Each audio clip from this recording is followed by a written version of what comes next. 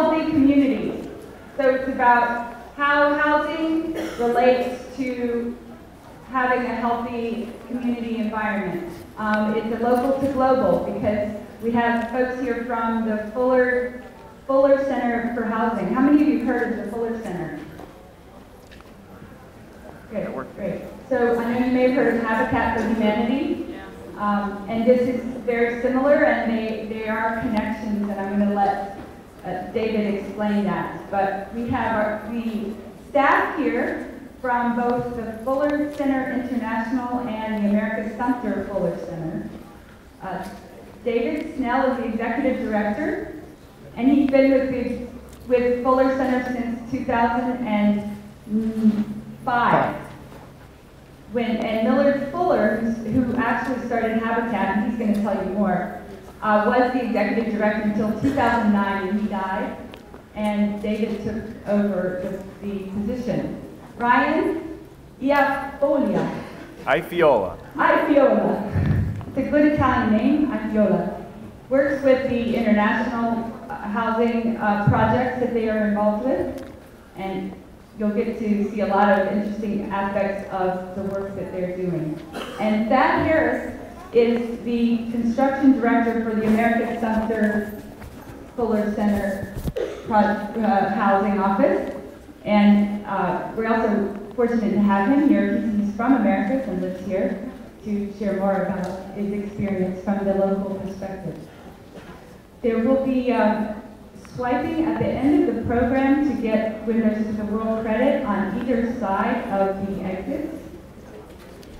And we also have a lot of information tables set up behind, so you're welcome to, after this program, we'll have information about the Fuller Center, but we also have representatives from the European Council who are promoting programs within the university system of Georgia for summer study abroad and our Bulgaria program. So feel free to stop by the tables after this, and they'll also be open by the cafeteria today. So it's a great opportunity to find out and ask questions if you have more specific interest in any of these programs. Okay, so with that, and I want to thank Jeff Green, Director of the theater, for letting us use the space. Thank you. And y'all need to come see the show this weekend that's happening here, because that's a great, I want to plug that. But for this, we'll start with David. And you've got them. We're using both. Thank you very much. We don't get to play to a full house very often, so this is kind of exciting, and I know that you're all here voluntarily, so we will try to make this as interesting and as painless as we can. Now, I saw when she asked how many of you knew about the Fuller Center that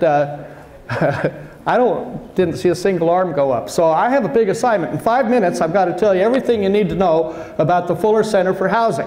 So pay attention. We're going to go back to 1942. Do we have time? 5 minutes. 5 minutes.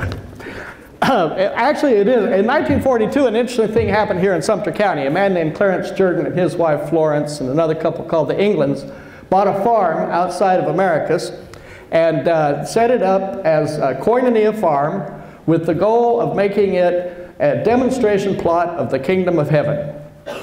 Now, we'll flash forward to the late 60s, and a young couple came to visit the farm. Now, this young couple was from Montgomery, and the husband in the household had made a goal of making $1 million by the time he was 30 years old. That was the only thing that mattered to him, and by golly, he did it.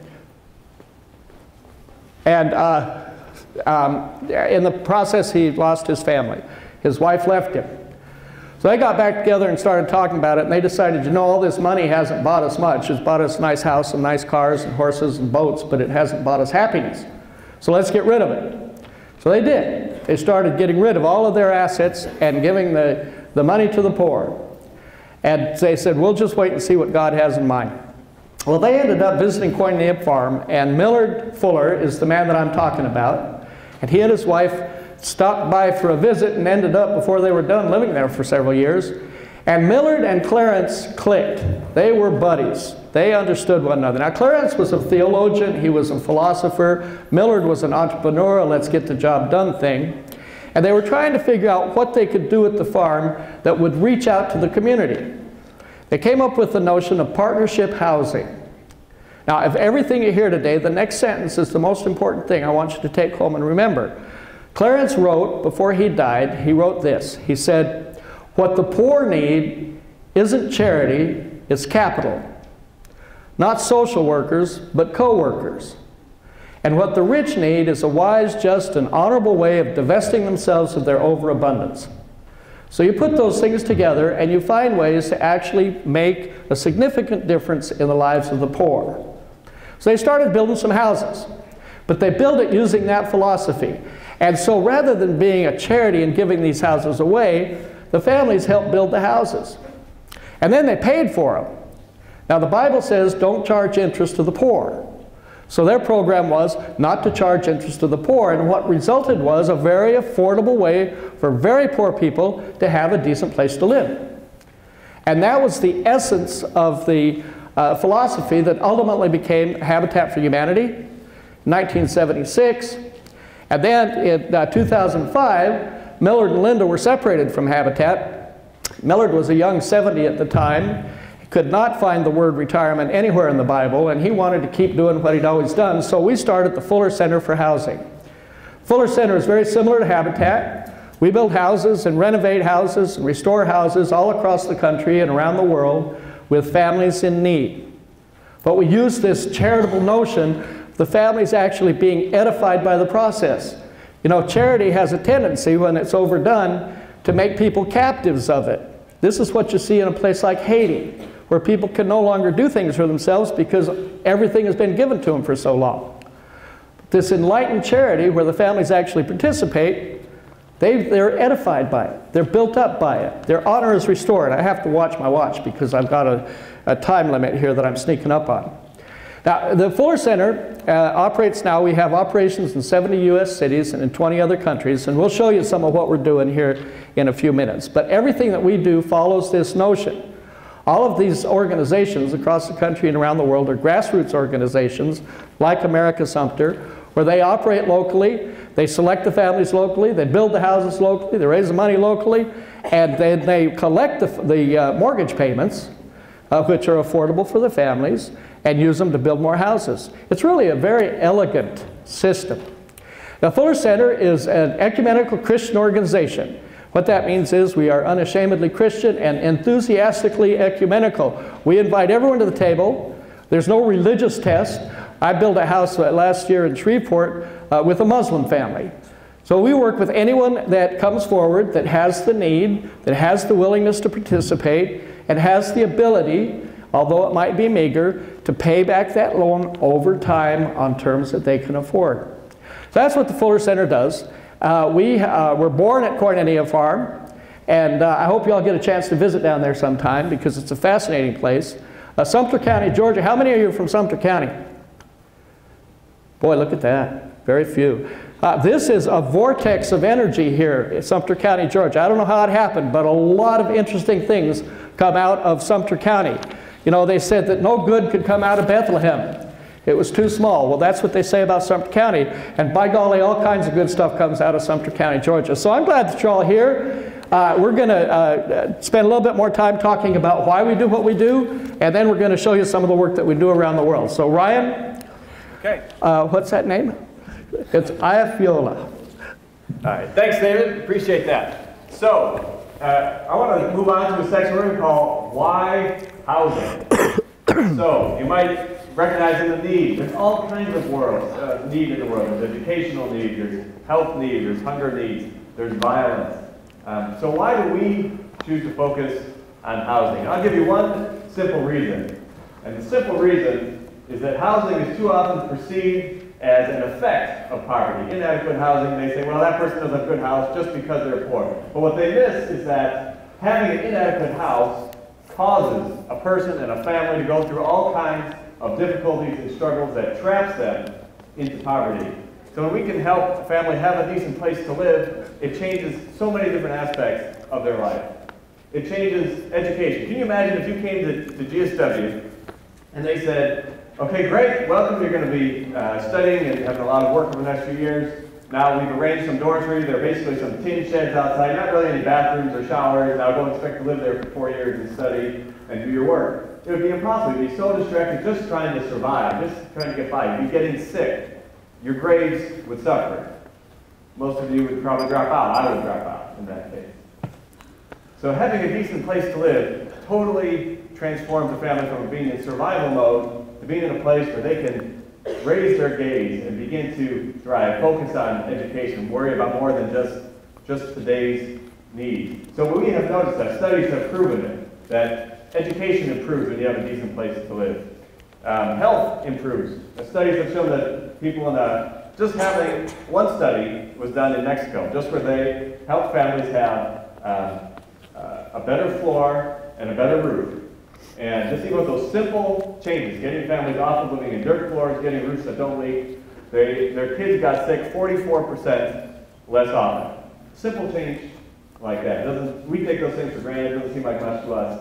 Totally changes the health trajectory of those families' lives. Incomes. We did a study in Armenia, one of our biggest projects in the nation of Armenia. And entrepreneurship rates tripled. And why might that happen? Entrepreneurship, I mean starting your own business, finding ways to create income for yourself. Well, for us, we think one of the reasons that happens is because of our process, because we're doing it in a way, as David said, is building up families. They're working on it together. They're seeing that they can accomplish things. And another thing is that it gives them a very stable castle, if you will, from which to launch their life. So they can sell things from their front porch, as you see in many parts of the world. Families now have a place that can act not only as a place to sleep at night, but also a place in which to run their dreams, their businesses that they might have in mind. It improves dignity and self-worth. We hear that a lot from families when they've moved from a place that they were ashamed of, that they felt like they weren't an acceptable part of the community, to a decent home. Now they have dignity and self-worth. They can keep their heads high when they walk around, and that's a huge thing for so many people. And the fifth way that housing acts as not just an effect of poverty, but also a cause, is it is very difficult on a family and a community when you have poverty housing. You drive down the street and you see shacks on the road. Well, no one wants to deal with that because that's someone else's problem, but it brings down the whole neighborhood.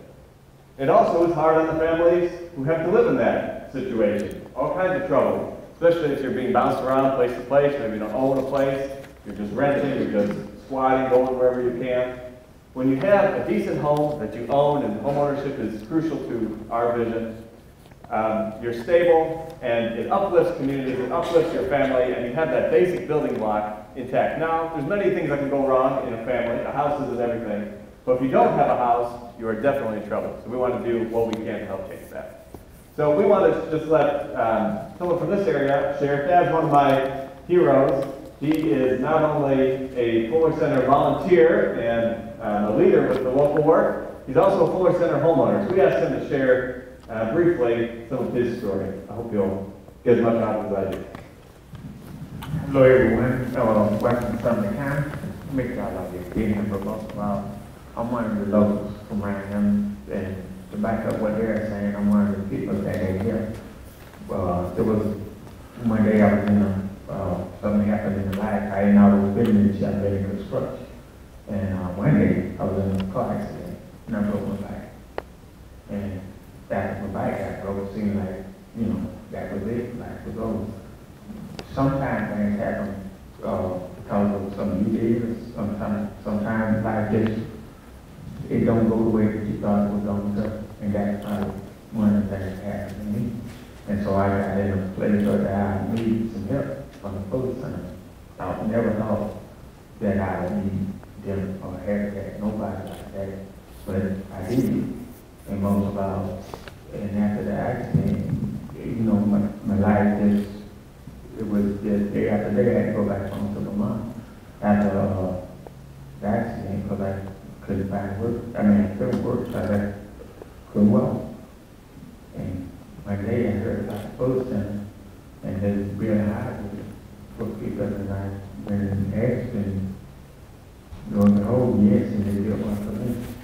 And that's how I got to know these people. And like I said, it's not a hang out, it's a hang up. So I had to also, they asked me to do sweat installation. I didn't know what that was. That means that you work along with the people that build in your house. I said, can't see that I'm in a wheelchair. And I can't be doing it. What's wrong with it? But it's going to be hard. And as I was working along with the people, some inside of me woke up. And I went as healthy as I thought I would. And my strength started coming back. And I started helping. And people like y'all come. And I worked along with some people like y'all. And I've been working along with people like y'all ever since. And y'all know what a blessing and y'all gonna be to the people that y'all even met yet. But most of all, I want to say thank you. You asked me to share my story, but I'm so nervous. And I'm so grateful to be here. And the things that they're saying is true. And y'all do, and you're gonna change so many people's lives just by coming, just by participating. And most of all, you think you change. I mean, you change my life, but it can also do the same for you. And you don't give you a sense of self. I hope I'm saying it right. This ain't what I do. But I just want to say, thank y'all for coming. And I know that y'all going to enjoy. You're going to get a lot out of this if one would sign up. And learn more about the Fuller Center.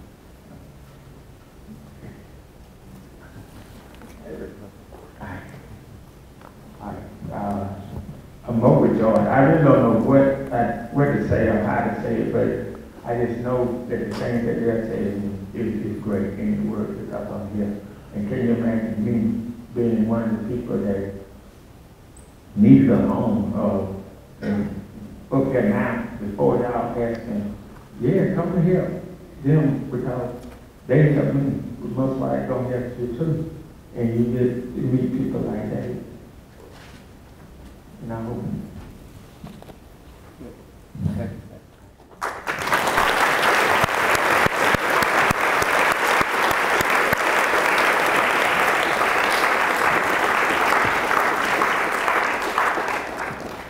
One of the best things of getting involved here locally is you'll get to know Thad. You get to work with him, so we hope some of you will choose to do that. Quick question, keep polling the audience here. How many people here have ever traveled outside of the United States? Okay, good portion of you. Well, I think although you've done a lot of traveling, I thought you've been to all the places we're going to show next. We're going to go for a quick world tour to highlight some of the local work that the Fuller Center for Housing is doing. So we're going to do it very fast, so hang on tight. Okay, so first we'll just highlight, we're not going to go through every country that we work in, but we just want to show that we are all over the map. We like to say, to use the old British phrase, that the sun never sets on the Fuller Center for Housing, because somewhere around the world there's always work going on. So we're going to start our tour with the country of Bolivia. Bolivia is one of our newest projects, but we have now started a 60-home project there that's going to be completed over the next 6 to 9 months. So it's a very exciting, fast-paced project for us. And I had mentioned health earlier. This is a perfect example of that. There is a bug, an insect in Bolivia that carries the Chagas disease. They call the bug the kissing bug. It has a longer name. Everyone calls it the kissing bug. And the reason they call it that is because its natural habitat is in mud and in thatch, which they use for the roofs. You can see in the house here, this is very typical in the very rural parts of Bolivia. And the bug comes out, especially at night, and it bites people on the face. And that's where it gets the name, the kissing bug, but it's not a sweet kiss. It carries a disease that affects your heart, that will eventually shorten the lifespan of people down there. It's not a fast acting, but it's over the course of your lifetime. So what we're doing is helping families have what we call simple, decent homes. It's nothing that is fancy, but it is something that totally will change the lives of families by having a dry roof, a metal roof, using bricks for walls, having a concrete floor, good windows and doors. It's going to get rid of this bug problem for them. And it's one of the main ways that the Centers for Disease Control recommends dealing with this disease. We can move on. Next slide. Nepal What major event happened in Nepal about a year and a half ago? If you know it, just yell it out. Anyone? Earthquake. Big earthquake. Destroyed hundreds of thousands of homes around the country, killed about 10,000 people. We had built 24 homes in Nepal prior to the earthquake, and 12 of those were right in the earthquake zone, where 80 to 90% of the homes were destroyed. Every one of our homes withstood the earthquake. We couldn't even find a crack in them because we were using better building technology and using tight controls in how we were doing our construction. So we kind of feel our calling there is not only to build homes, but also to teach people how to build better. And that's what we've been doing. We've been building since the earthquake as well. About another 25 since that time, as well as training masons and teaching better construction methods. I used to have Ryan's job, so I got to do some of this work early on, and so I get to talk about some of these places as well. We're going to go to Peru. Any of you been to Peru? It's a very interesting country. It's arid. The rain never falls in Peru. And where we're building is a place called La Florida, which is south of Lima and in the foothills of the Andes. It's desolate. The first time I was there, it looked like the backside of the moon, just miles and miles of brown dirt. But then there's La Florida, and those of you who know Spanish, mean the flowering place, and I kept looking for the flowers. Well, they're there now. We've built, it says 66 houses in La Florida. We are actually rebuilding this entire little community. And in the process, we've done some great things. A group came forward with trees, and we planted 1,500 trees in La Florida. And the thing about that soil is if you get some water to it, things do blossom. And so we've got trees there. Another group is coming in to help with water, so we can get folks better water. That's a problem around the world, is having adequate drinking water, good drinking water. And so we've got a group there that's doing that. So La Florida it's a little model of what this can be. It's this entire village becomes transformed. One of the very first homeowners there, a woman by the name of Ana, came. She'd lost everything. She lived in Lima. She was despaired. She did not know what to do. She came up to La Florida, ended up getting involved in the program, got a house, and she is now the mayor of La Florida. Her entire life changed like that as a result of the blessing of having a decent house. Let's go on to Nicaragua. Nicaragua is a fascinating country in Central America. Interestingly, it's the safest place in Central America right now.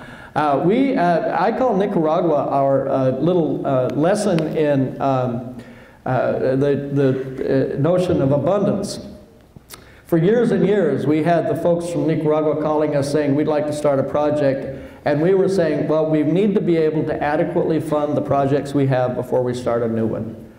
And we were thinking in a scarcity way. We don't have enough money to do it. Well, finally, they were just relentless, and we said, all right, we'll do something in Nicaragua. And son of a gun, as soon as we did, the abundance started to flow. So it taught us a very good lesson. You have to think abundantly. There are a lot of houses down in Nicaragua. There's 85, and they're mostly in a place that is a fishing village right on the coast. And I'll tell you, if you're interested in taking a visit, we have these global builders tours, we call them, where folks go down different places in the world and help build a house. Nicaragua is really a fascinating place because it's on the beach. The place they stay is right on the beach, and the people are lovely. Interestingly, it's an indigenous group, and the land is owned tribally. It's like a reservation almost. Another place we're going to visit is Nigeria. Nigeria is a huge country. I think it has the largest population in Africa. It's divided in half, literally in half. The northern half is Muslim, the southern half is Christian, and there's constant tension in the country. The capital of the country is Abuja.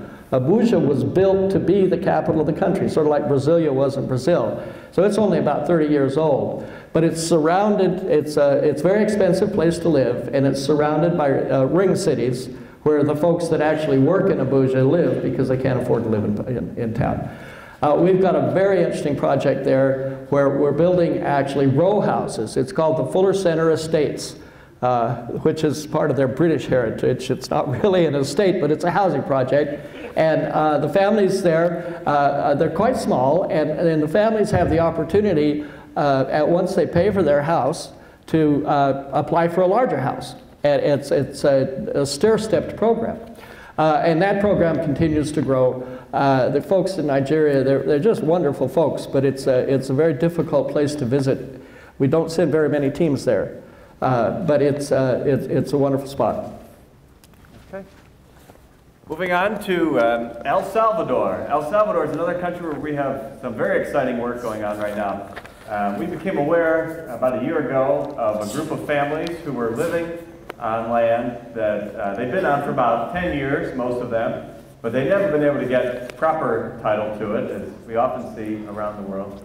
And they were living on the side of this hill, muddy hill, where families would walk typically 30 to 40 minutes to get their clean drinking water and then have to carry it up the hill. And you see elderly folks, especially elderly women, having to carry this water up the hill. You have lots of puddles for breeding mosquitoes, it seems.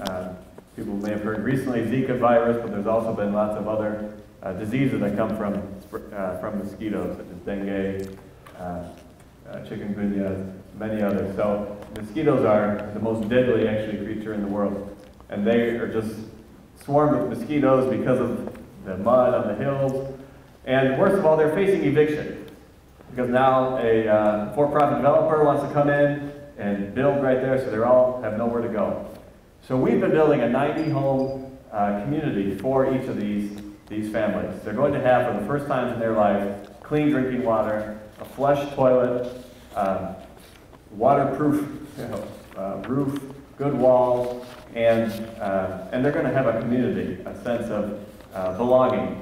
And it's just really been an exciting project to watch. So that's been going on all year. Here's a picture of some of the construction. We can move now to Haiti, elsewhere in the Caribbean.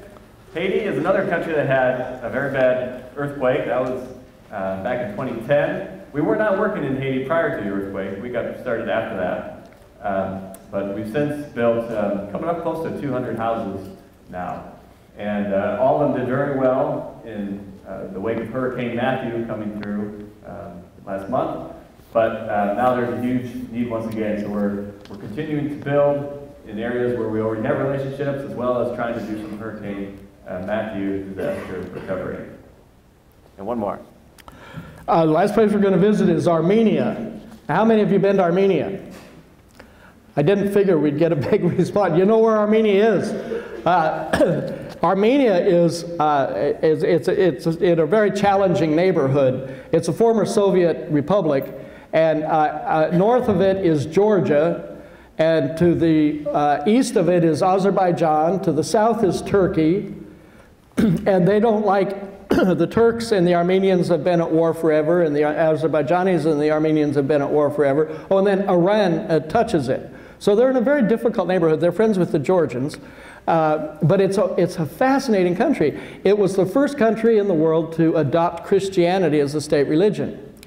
And until the Turks took it away from them, Mount Ararat, where the Ark was biblically settled, was in Armenia. Armenia is all over the Bible. It's an ancient, ancient country. We started working there in 2008, and these folks know how to get the job done. We've built over 500 houses in Armenia since 2008. And they are more European-style houses than Nicaraguan-style houses. There's a huge Armenian-American community. If someone's name ends in IAN, chances are good that they're of Armenian heritage. So some of the most notorious Armenians are the Kardashians and the Kevorkians, but there are a huge population of Armenians, and they're very successful people. So they have been sending a lot of money back to Armenia to help them get these houses built. I was there this summer. We had our Millard Fuller Legacy Build. It's an annual building event. We had that in Armenia this summer, and a number of us got to go over and spend a week there. But it is fascinating, and I'll tell you, we do have work teams going to Armenia. If you want a fascinating experience, you might want to sign up for a work team to Armenia. One last stop on our world tour, a place you're all familiar with, Americus, Georgia. Anyone want to share just a couple minutes about the work we have going on here locally? Here in America, we got a lot of different houses we got going on, and we just need volunteers to help finish them out. But most of all, I'm gonna get better again. But most of all, just want to encourage and ask that you would come out and help, because you hear the American already, and then you just have a nice time while you're learning, and on the weekends, you can come out. We can set up a time where we could do some meals, if you will. Thank you. They just dedicated a new home this past weekend that was recently completed. That's exciting.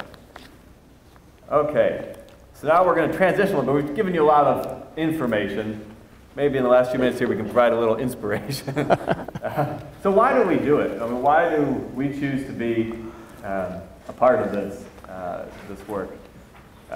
Maybe it seems exciting and glamorous to travel all these places, but it's actually a lot of really hard work. And if you go on one of our teams, we will put you to work. You're going to be working to build homes.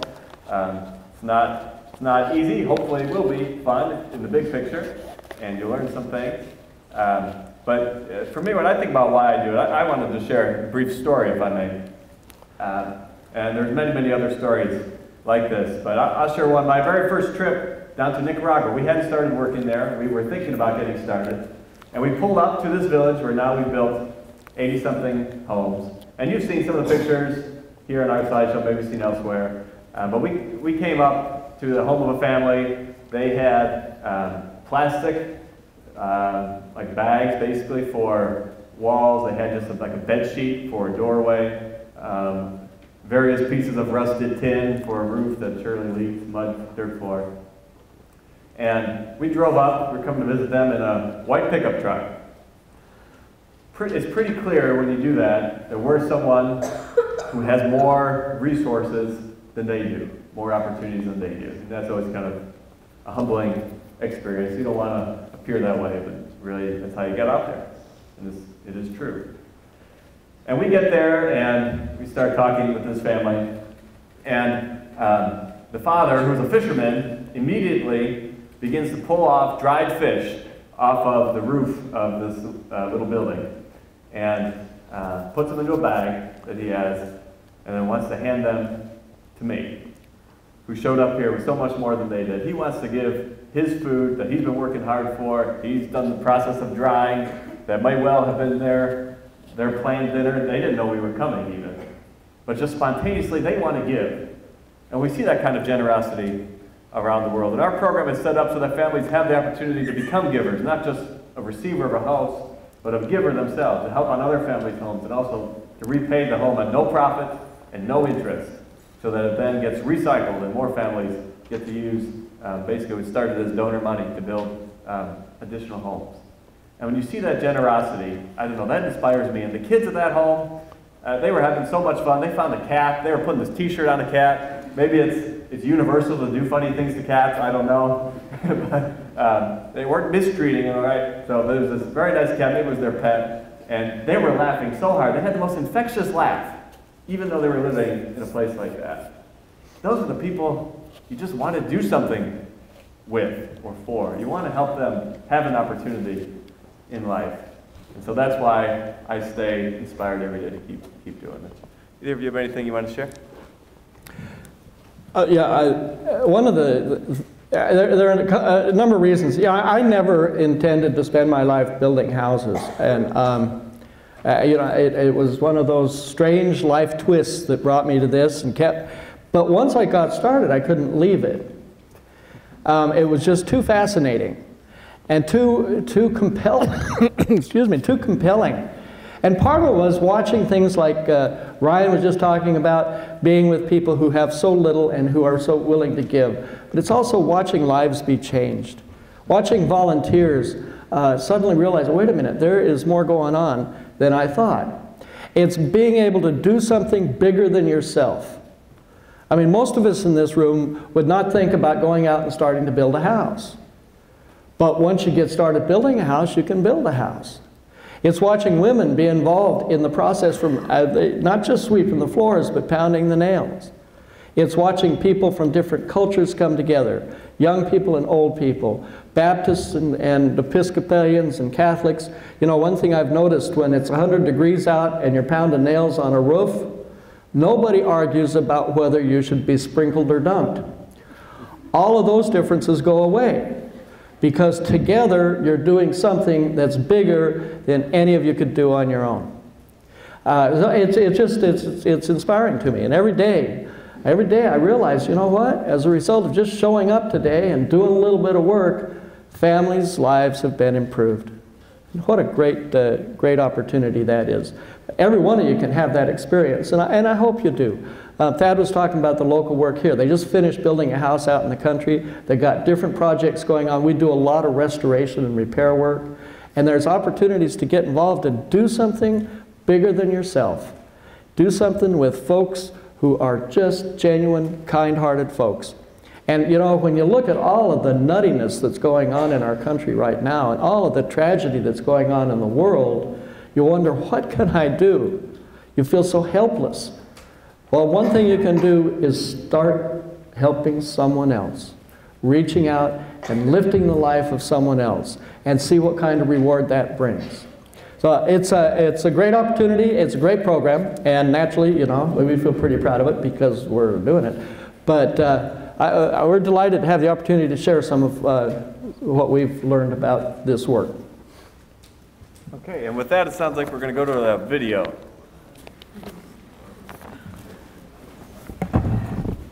We have a full-length feature film, a few-minute video that just give you a little more glimpse. Actually, it should be the other video. Do you have the other one up?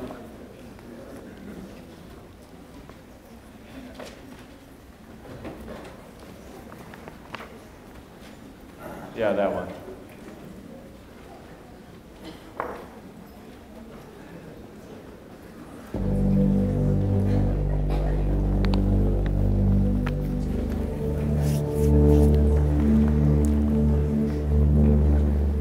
When I first saw this area, I was amazed. I could not believe that I was in America. Just about every corner in this neighborhood, it was some type of illegal activity going on. And I kept praying and asking God for some type of miracle. And but what this Philip house is doing here is more than a miracle.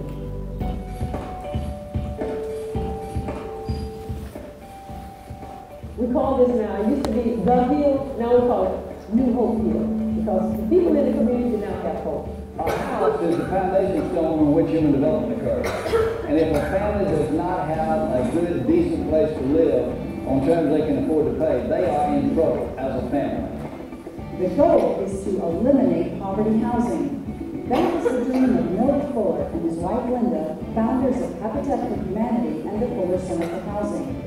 The Fuller Center is a nonprofit, grassroots Christian ministry building and repairing homes in partnership with those in need. Homes are built primarily by volunteers and sold to families using the Bible finance plan. No profit and no interest. It's all about providing a handout, not handout, and that's what I like. And it's been 350 sweat equity hours, which I mean we all came out, everyone pitched in. I mean, there are people from all over the world just willing to help and give a helping hand to help us. Fuller Center Covenant Partner organizations are hard at work in communities across the United States and around the world. Emphasizing sustainable and earth-friendly building methods, these groups are transforming neighborhoods, strengthening families, and changing lives. One house at a time, and it's going to make a huge difference not only in the individual lives of each family that live in the house, but in the greater good of this community. And this is going to be something that will change generations of families. One of the Fuller Center's signature initiatives is the Greater Blessing Program, repairing dilapidated and rundown homes, often for the disabled and elderly.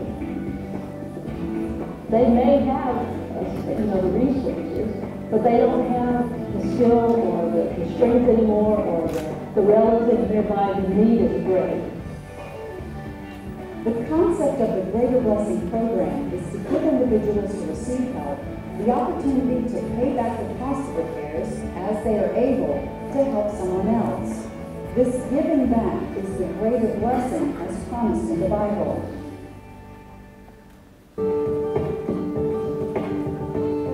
we know how to get houses built, but we know that houses are just part of the package. People need a way to make a living. Their kids need a school. They need health care. So we can be a catalyst to create community. With more than 1 billion people suffering in substandard conditions, it is up to each of us to search our hearts and answer the question, what can I do? Thousands have already answered that call. Send up your prayers, organize a church work group, write a check, or put on your tool belt and start building.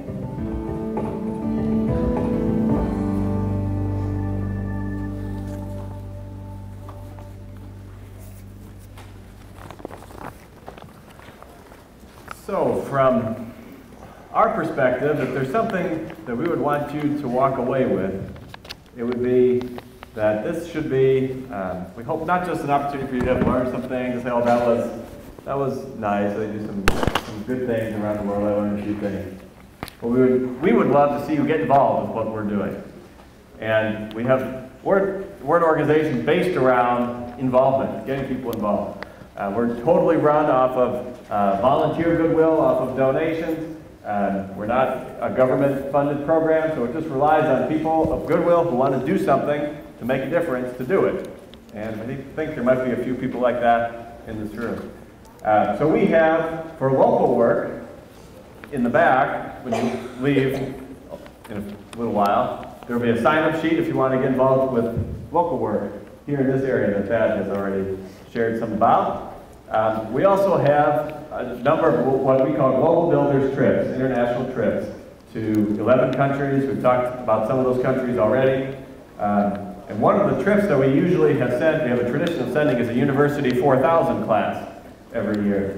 We haven't yet been able to schedule that for this next year, but hopefully that will be worked out and there will be an opportunity for you to take a trip even right through GSW. Otherwise, we do have what we call open trips.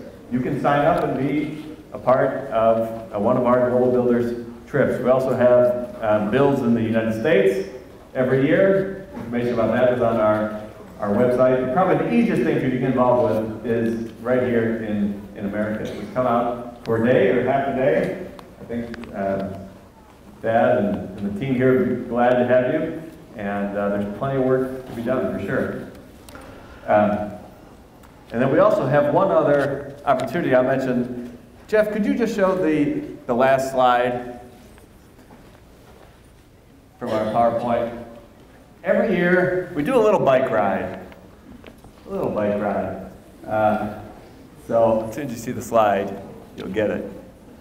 If we can find that again. So this year, we're going to be doing actually several rides. We organize these all from here in Americus, and then we bike all over the United States. We're going to be doing a ride down the West Coast, down the East Coast, and across the country. We're also going to be doing a ride on what's called the Natchez Trace Parkway from Nashville, Tennessee to Jackson, Mississippi. We're going to be doing a ride from Pittsburgh to Washington, D.C. on a bike trail. There's our map. So not everyone goes the whole way. Some people do. Others join for segments. We do 1 week segments. It's not an easy event, certainly, but with some conditioning, a lot of people can do it. Especially all of you have age on your side, so you're in good shape. We have people of all ages come and do this. We have a lot of people in their 20s, 18, 19, 20s, come and ride with us, but we also have retirees who come do it, and you're not going to let them show you up, will you? So you can do it. This year we're expecting to have about 150 different people who will participate in this ride with us for at least a week long. So if you're interested in that, we also have some cards about that out the back.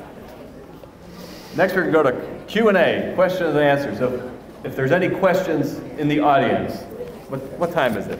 We got 4 minutes. 1:46? Nice try. Okay, so we did leave a little bit of time for a question or two. Is that okay, Sarah? Okay.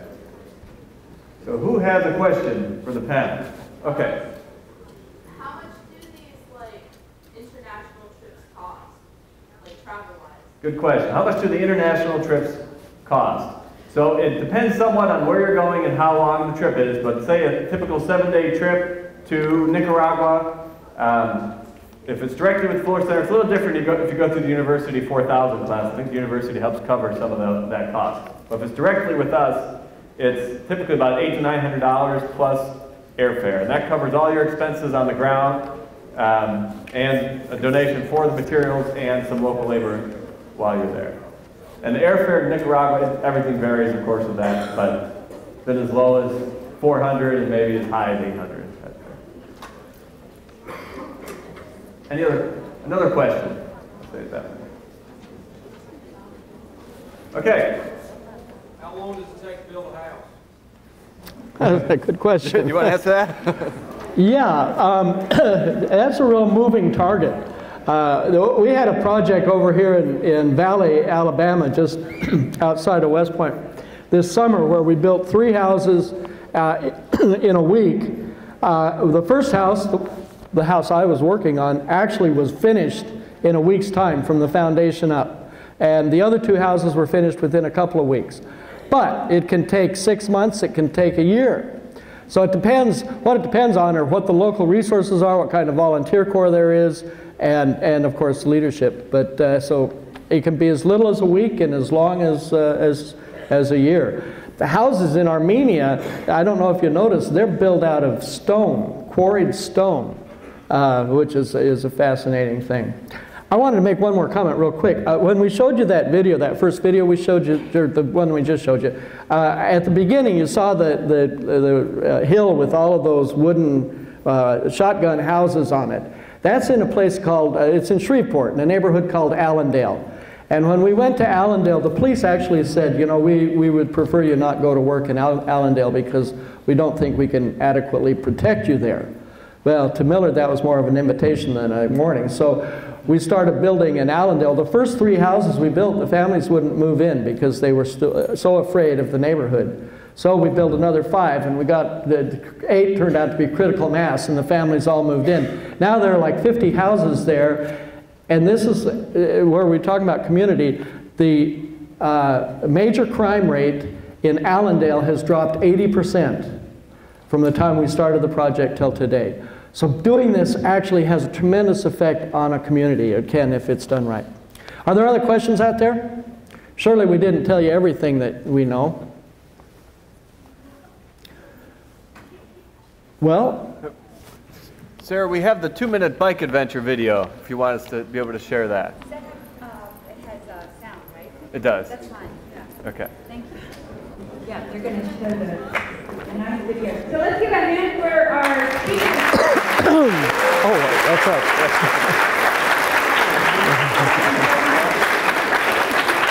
But yeah, enjoy it. Watch the short. It's really nice. It tells you more about the biking adventure, right? Right.